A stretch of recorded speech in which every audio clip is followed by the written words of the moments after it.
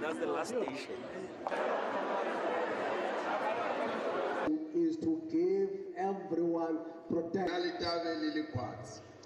We are sorry, I must say again, by the law enforcement agencies. We are going to leave you so that the procedure which was happening here, to you on behalf of the great majority of that, in fact, apart from matters relating to xenophobia and even matters that relate to some weaknesses in service delivery, there is also a lot of criminality that is attendant with regards to this particular matter.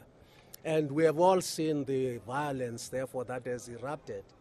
And therefore, we have brought in the security element into it.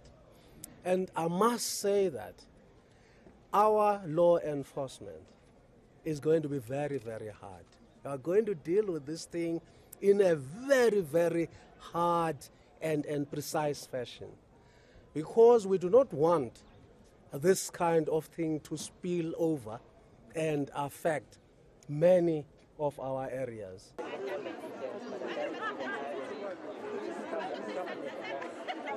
We still believe that there are some elements of xenophobia because a number of people who have been displaced who are here are indeed foreigners.